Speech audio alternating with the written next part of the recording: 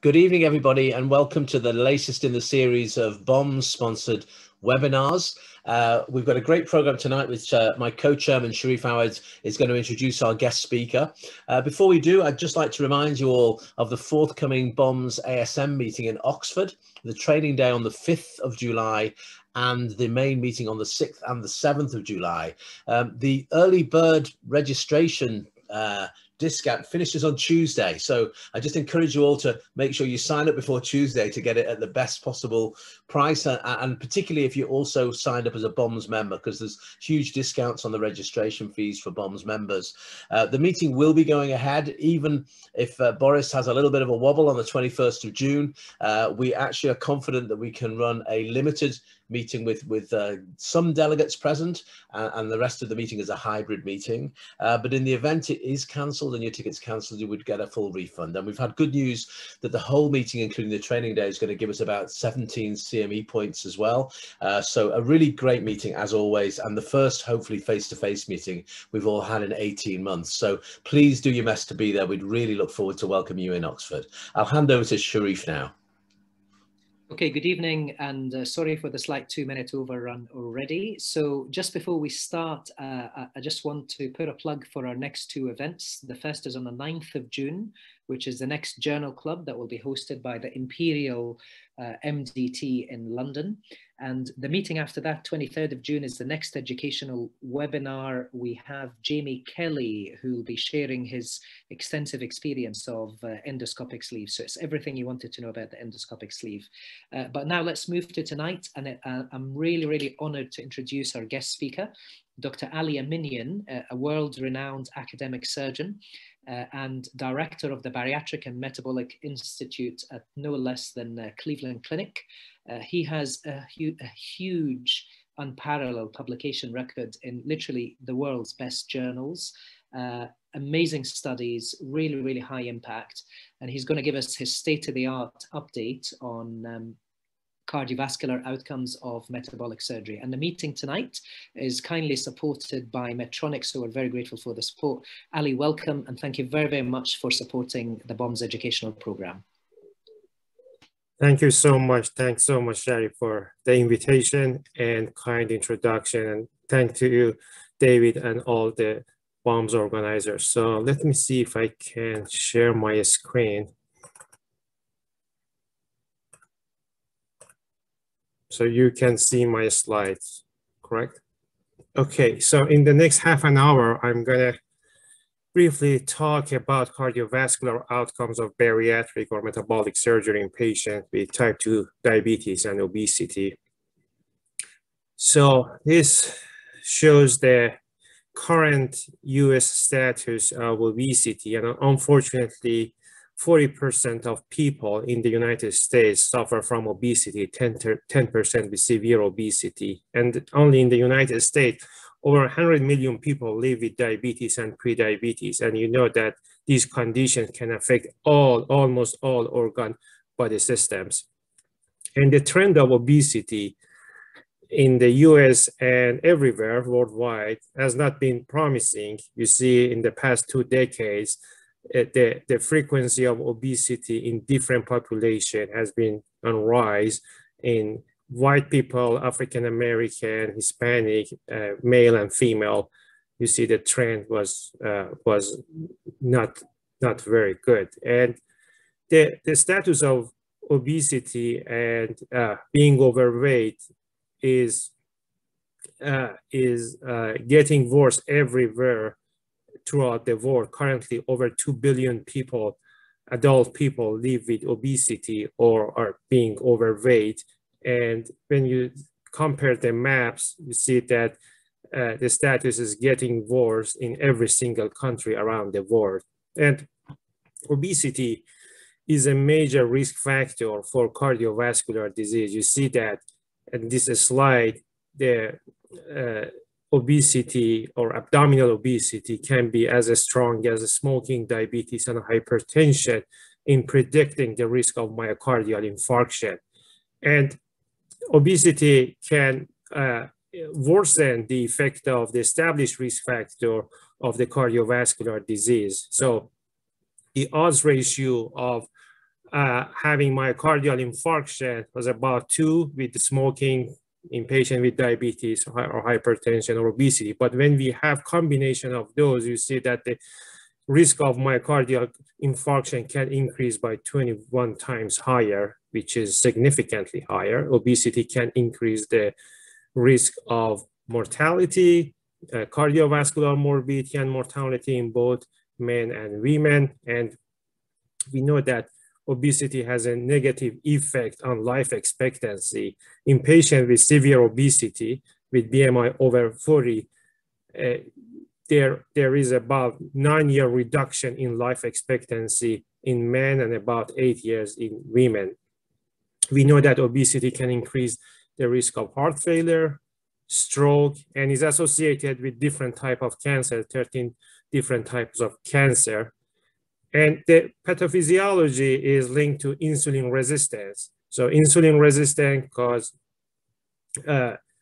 diabetes, and we have lipid profile, problem with the lipid profile, and hyperinsulinemia, high blood pressure, hypercoagulable state. And these risk factors work together. We have that constellation of risk factors, starting with insulin resistance, obesity, hypertension, dyslipidemia, and all these can work together and increase risk of cardiovascular disease. So the question is that how bariatric surgery or weight loss surgery or metabolic surgery can help to decrease the risk of cardiovascular outcomes. So we know that you know that we as bariatric surgeons would like to use the term of metabolic surgery, because these are the procedures that influence the metabolism by inducing both weight loss and altering GI physiology. So currently in the United States,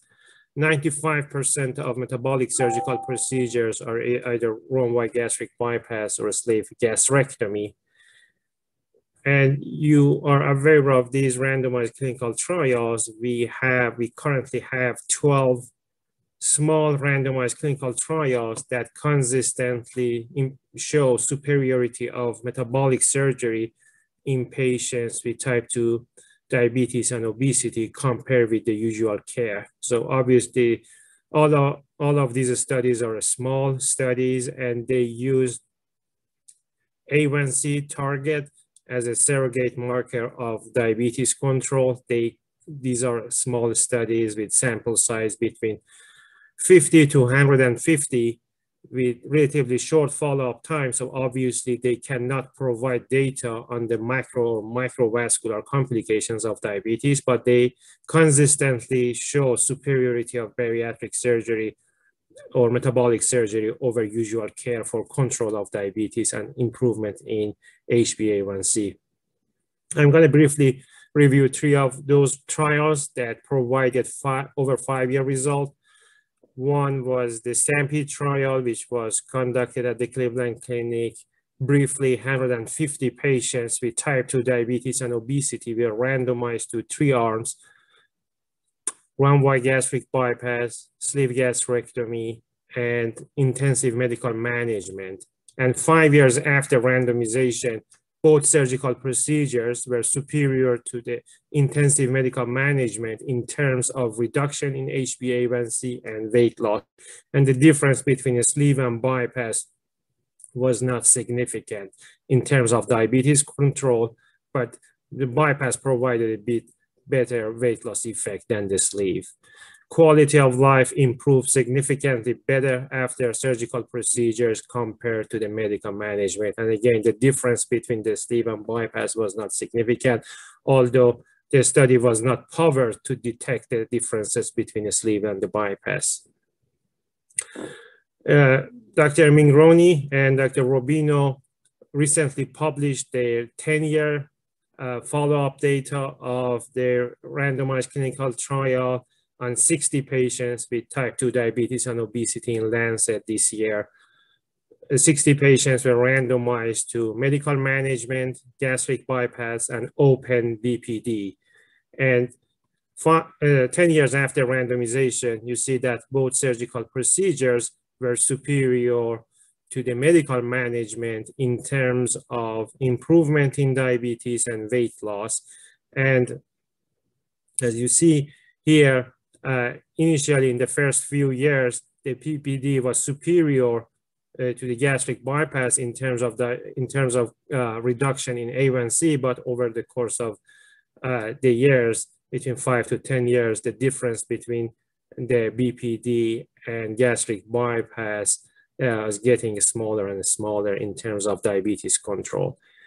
And they compare the 10-year diabetes-related complications, micro and microvascular complications. They put all the two surgical groups together versus the medical therapy to increase the power of this particular analysis. And the surgical patients experienced less diabetes-related complications at the end of the study compared with the medical group. And this slide shows the quality of life at the end of the study. And you see that both surgical procedures were superior to the medical therapy in terms of improvement in different aspects of quality of life. But gastric bypass patients had better quality of life in certain domains compared with the BPD, including in mental health, physical role, and some vitality aspects of quality of life. So the authors concluded that since both gastric bypass and BPD have similar effects in diabetes control and weight loss, since gastric bypass is associated with less post-op complications and better quality of life, at least in certain aspects of quality of life, gastric bypass could be a better option in some patients with diabetes compared with the BPD. And the third randomized clinical trial that provide 5-year data for us came from University of Minnesota in United States. Dr. Akramuddin and colleague conducted the diabetes surgery study and they published their 5-year data in JAMA. 120 patients were randomized to 2 arms, gastric bypass and medical management. And as you see here, the results are consistent with the other studies. So surgical patients had better A1C, blood pressure control, and lipid control, and they lost more weight. And if we put together the data of all these studies, all these high quality studies together, you see that the odds ratio of achieving main glycemic endpoint of all these randomized clinical trials together was 8 times greater, favoring the bariatric or metabolic surgery compared with the usual care. And the mean difference in the A1C was 1.1% greater reduction in A1C, favoring the bariatric or metabolic surgery compared with the usual care. And we know that the anti-diabetes mechanisms of the metabolic surgery is not purely weight loss effect. So obviously weight loss is very important. And when patient lose weight, we're going to see all these good physiologic effects in the body. We have less hepatic steatosis, and then we're going to have less hepatic glucose output. We're going to see lower risk of lipotoxicity, improvement in the inflammation and lipoapoptosis, and all these can improve the insulin sensitivity and improve the glycemic control. But in addition to these weight loss effects that can happen with any lifestyle, medical or surgical intervention, there are good evidence that weight loss independent mechanisms also play a role in seeing these remarkable anti-diabetic effects of metabolic surgery. So the change in bile acid signaling, secretion of the incretin hormones, role of microbiome, all these have been studied. And all these work together to improve insulin sensitivity and insulin secretion. And that's why we have this remarkable improvement in glycemic control in patients with type 2 diabetes after metabolic surgery.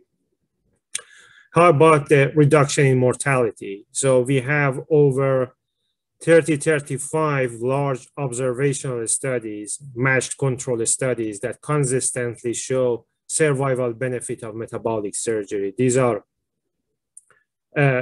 most of them are very well conducted studies with very large sample size that could show the reduction in mortality or reduction in risk of cardiovascular events after metabolic surgery over a long period of time. Obviously, we don't have a randomized clinical trial to support that finding, but the findings from these observational studies have been very consistent, and the magnitude of the effect was very large.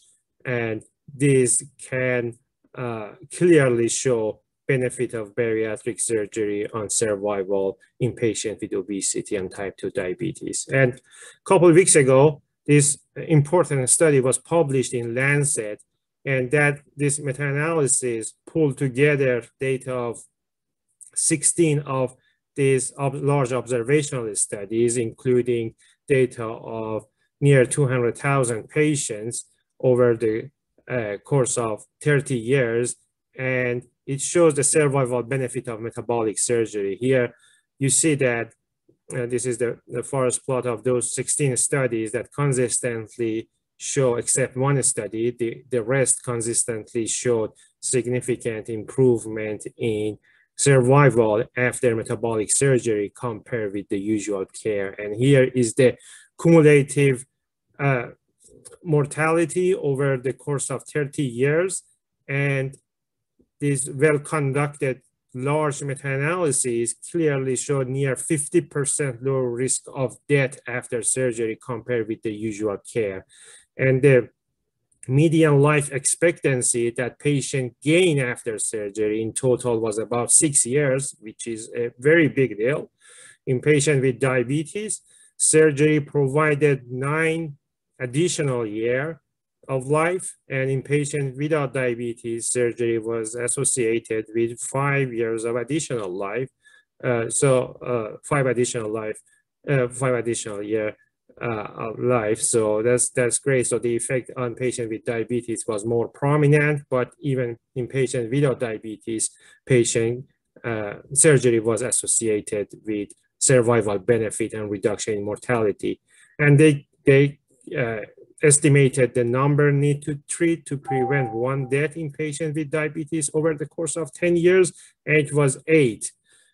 Only 8 patients. So when we operate on 8 patients over the course of 1 year, over the course of 10 years, we can save 1 life, and that's remarkable.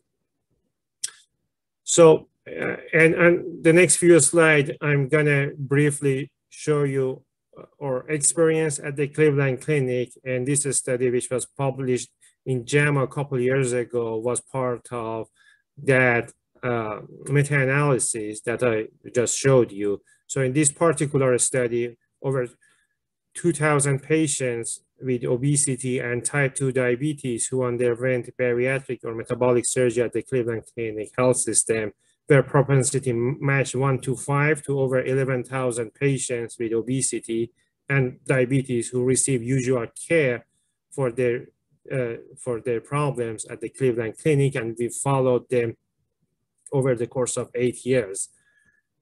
In the surgical patients, in the surgical group, 95% of procedures were either gastric bypass or a sleeve gastrectomy.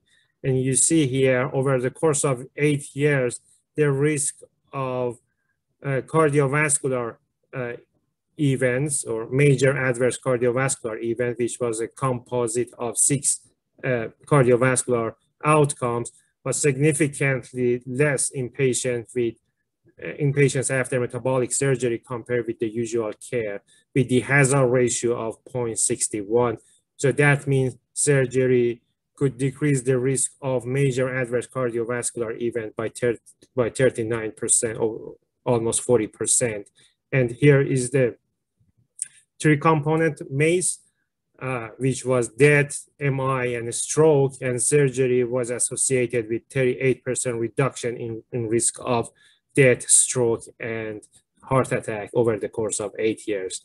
All-cause mortality, and you see here 10% of patients in the surgical arm died over the course of 8 years versus almost 18% in the non-surgical control. Surgery was associated with 41% reduction in risk of mortality, all-cause mortality over the course of 8 years. The effect on the heart failure was remarkable. 62% lower risk of heart failure after surgery compared with the usual care. And in all of these graphs, you see that in the first, in the close to the time zero, all of them consistently, you see that the risk was higher in the surgical group, and that was because of the post-op morbidity and mortality. But over the course of the years, you see all these benefits of the surgery, which has been consistently shown in all of these observational studies. Effect on the coronary artery disease, the same, 31% reduction in risk of coronary artery disease, 33% reduction in risk of cerebrovascular disease. Effect on nephropathy was huge. 60% lower risk of nephropathy in the surgical patients compared with the usual care, and atrial fibrillation 22% favoring the surgical group.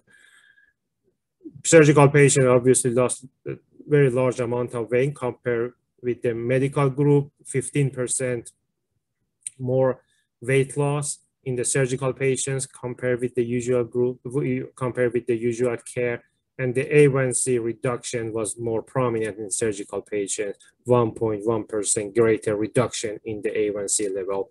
Surgical patients require less medications to control their diabetes, including insulin. They need for antihypertensive medications, lipid-lowering medications significantly decreased over the years. And then we decided to use this data from this large cohort of patients and apply that for an individual patient, because when we see a patient in the clinic, we thought that we need to provide patient objective data about the risk and benefit of bariatric surgery. So it's good to show them and talk to them about the findings of those studies, but those studies may not be applicable to one single patient that we see in clinic.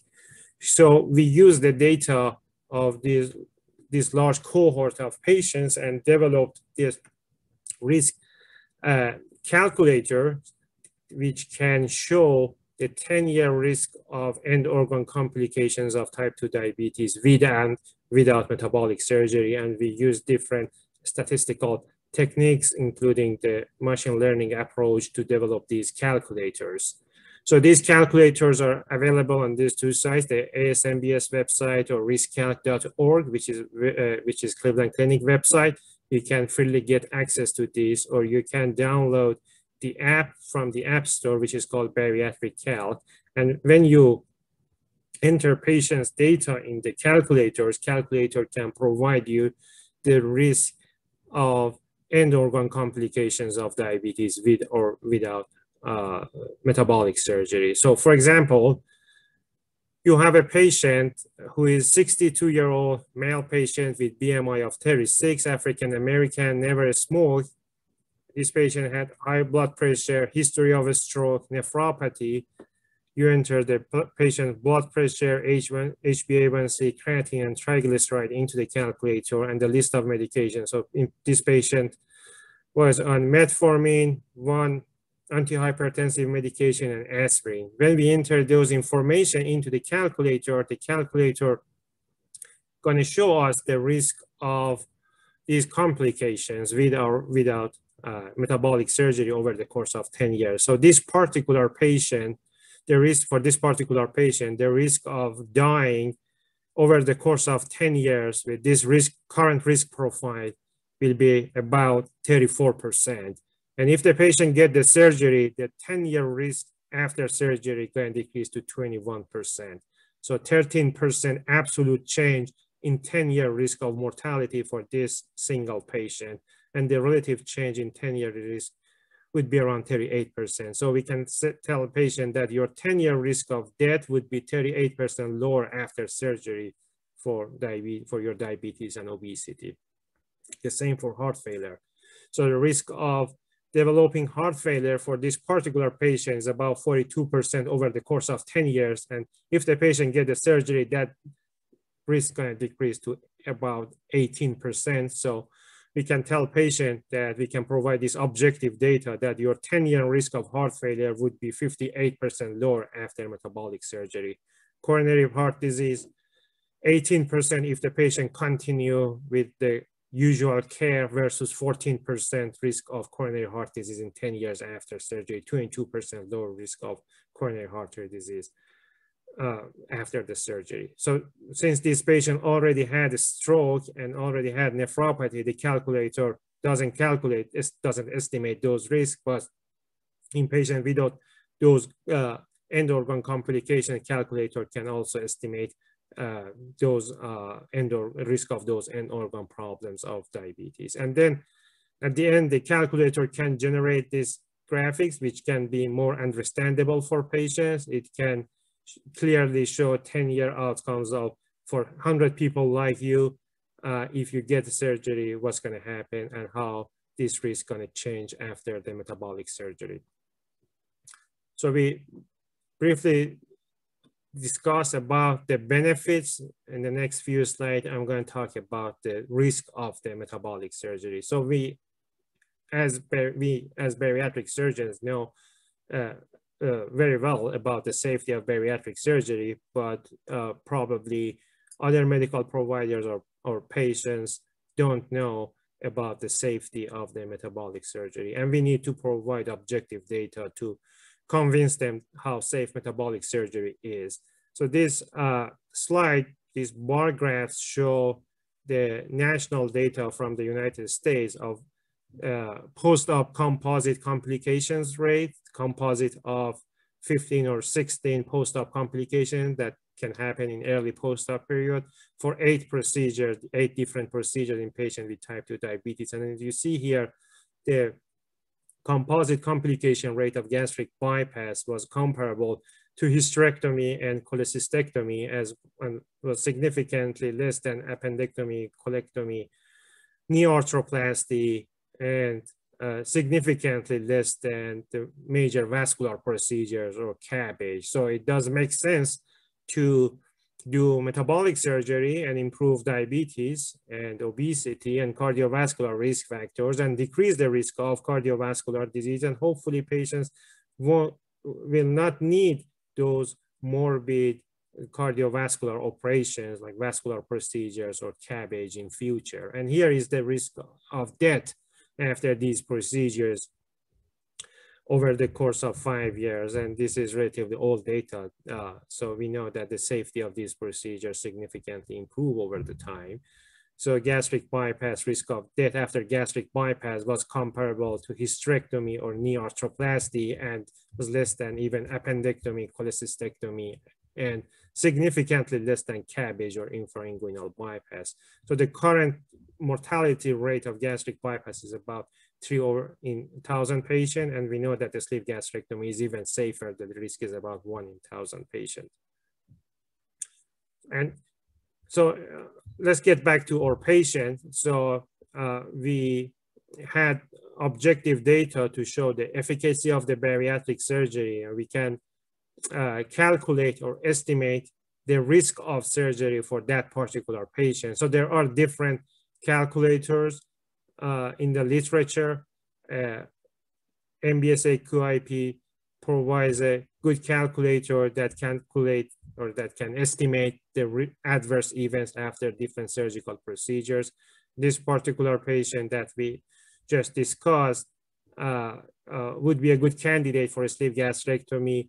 As he was a 65-year-old patient with nephropathy, and history of a stroke, with the lower BMI. So the sleep would be a good choice for that particular patient. And we have a calculator to estimate the risk of a sleep. And if we put the patient's information into the calculator estimate the probability of serious adverse event after a sleeve gastrectomy for this single patient, and that was about 3%. So now we can provide objective data for the patient.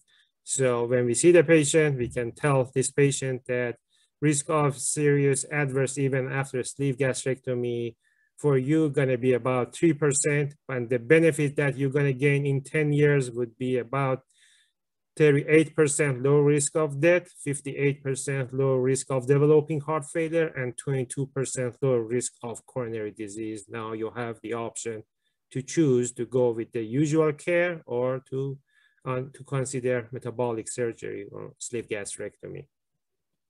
Again, these calculators are available online. You can get access to those, and you can download the bariatric calc on your iPhone and use it freely in your clinic.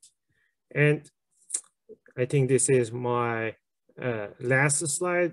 So after having all these remarkable results in the safety and efficacy of metabolic surgery in patients with type 2 diabetes and obesity, now we have the bariatric or metabolic surgery in treatment algorithm of type 2 diabetes, and that's endorsed by over 50 diabetes organizations around the world, including Diabetes UK and American Diabetes Association. So briefly, in patients with over BMI of 35, diabetes surgery or metabolic surgery should be considered or should be recommended. And in patients with class 1 obesity, which with BMI between 30 to 35, if the patient has poor diabetes control, metabolic surgery should be considered. So the take-home message, in patients with obesity and diabetes, metabolic surgery is extremely safe, is extremely effective in achieving weight loss, in reducing the HbA1c and improving diabetes control, and in reduction in risk of major cardiovascular disease, in improving quality of life, and more importantly, improving the survival and reduction in mortality. So the main goal for each treatment that we provide, in any medical profession, is to provide quality of life and to improve survival. And based on the current evidence, metabolic surgery can provide both. It can decrease the risk of mortality significantly, cut the risk by half, and it can improve the quality of life in patients with obesity and type 2 diabetes.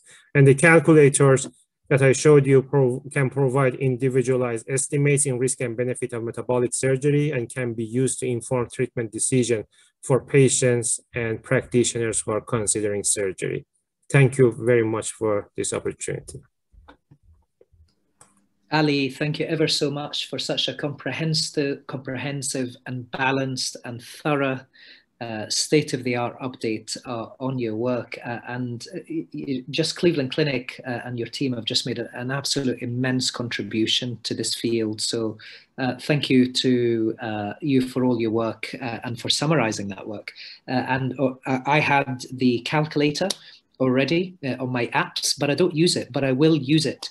And more importantly, our anaesthetists, now this is my first question to you. So our anaesthetists, they often review the highest risk patients that we flag up to them, and they use the NSQIP risk score tool.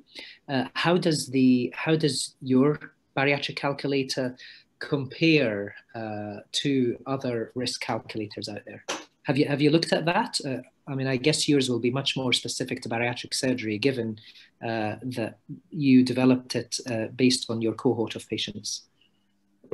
Thanks, Sharif. Yeah, that's a great question. So the point is that the first point is that these calculators and these modelings are getting better over the time.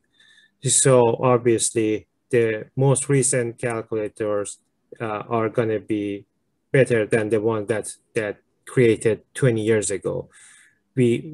So historically we have had that obesity we had obesity mortality risk calculator. I don't remember the name, but it used 5 different variables and it was inaccurate. So 10 years ago, that was the only calculator that we have had. Now we have different options. And so each of them has their advantages and disadvantages, but the point is that these are getting better over the time, and hopefully by having more clear data, more long-term data, we can generate better calculators that can be used in future. In terms of using bariatric specific or the general calculators, I think our population, bariatric surgical patient population, is a unique population with risk specific to that. Anesthesia risk, surgical risk are specific to this population. I would suggest using the calculators that are specific to patients with severe obesity, not for general calculators that can be used for other conditions. Agree. Yeah, thank you. That's good. Ali, again, really enjoyed this comprehensive kind of tour through the literature, which you've contributed to such a huge amount as well. And I actually didn't have the calculator, but I have now. I've downloaded it during your talk. Great, really brilliant. I love it. I love it. So I've got a couple of questions, really. I just wanted to run by you. One was, I wanted to talk about, some of the new drugs. We saw some great results, in the trials you presented about diabetes remission with surgery. But surely, I'm being provocative here, surely the time has come now when we should be using surgery alongside other drugs treatments that have come along. I'm thinking particularly about semaglutide. I mean, Ozempic is a diabetes drug, and now recent papers published this year showing in higher doses that it's actually a really effective weight loss treatment as well. And that combination of that diabetes drug that's also going to produce good weight loss and the bariatric operation, surely is that the future? Is that what we should be doing now? Yeah, thanks, David. Yeah, that's a very important question. So the important point to consider when I show that individualized data or the calculator is that in our cohort, only about 10% of patients were on those new diabetes medications like GLP-1 agonists or SGLT2 inhibitors. And 90% of patients were taking those old diabetes medications, metformin and insulin and glipizide and those medications. And we know that in the past few years, we learned that these new diabetes medications, GLP-1 agonists and SGLT2 inhibitors, can provide survival benefit, can decrease the risk of mortality in patients with type 2 diabetes. But their effects is small. Their effects in all of these trials that published in New England Journal of Medicine, Lancet, JAMA, their hazard ratio was about 0.9, 0.85, 0.87. So the risk of they can decrease the mortality by 10%, 12%, 15% on that range. The magnitude of effect of metabolic surgery is very large. Surgery can decrease the risk of mortality between 40 to 50%. This meta-analysis that was published in Lancet a couple of weeks ago, it showed that surgery can decrease the risk of mortality by 50%. 50% is much higher than 10%. So the magnitude of effect that we see after surgery is significantly higher than the effect that we can see with the new diabetes medications like semaglutide and other GLP-1 agonists. But, so some of the patients probably gonna require diabetes medication after surgery for their residual diabetes. And if that's the case, some patients still have diabetes after surgery. Some patients may develop recurrence of their diabetes after surgery. And for these particular patients, probably this new diabetes medication is going to be a good choice. SGLT2 inhibitors or GLP-1 agonists. Yeah, I mean, so we don't have data on how to combine those two different approaches together, but overall, in the past few years, the field of medical management of diabetes was great, and all these new diabetes medication came to market. Because before that, we didn't have any medication to provide survival benefit. Now we have these medications that can provide survival benefit and can decrease the risk of cardiovascular effect. But again, the point is that their benefit is not to the level of bariatric surgery at this point. Great, thanks, Ali. Good answer. Professor Aminian, thank you so much on behalf of all the bariatric surgery residents in the UK. I think your talk and also your papers are fantastic training resources. So thank you for summarising everything for us as well. Much has been talked about the weight independent mechanisms of bariatric surgery for improving diabetes remission. But the numbers that you presented for cardiovascular disease like heart failure and AF are fantastic in terms of risk reduction. Is it known how much bariatric surgery produces weight-independent mechanisms in terms of improving cardiovascular disease, or is it mostly all weight-dependent or weight loss-dependent that is leading to these improvements in cardiovascular disease? That's a very good question. No, it's not known how much of that is related to weight loss, how much is related to the other effects of metabolic surgery, but we identified the threshold to see the cardiovascular benefit. So we found that in patients with obesity and type 2 diabetes who underwent metabolic surgery, if they lose 5 to 10% of their weight, the risk of major adverse cardiovascular event going to decrease. But non-surgical patients needed to lose 20% of their weight to see the same effects. So there is a gap of about 10% between these two groups for observing the benefit in cardiovascular effects. So surgical patient required to lose only 5–10% of their weight. Non-surgical patient required to lose 20% of their weight to observe benefit in the risk of cardiovascular events. So that indirectly tell us that probably some of the benefit would be related to weight-independent effects of the surgery.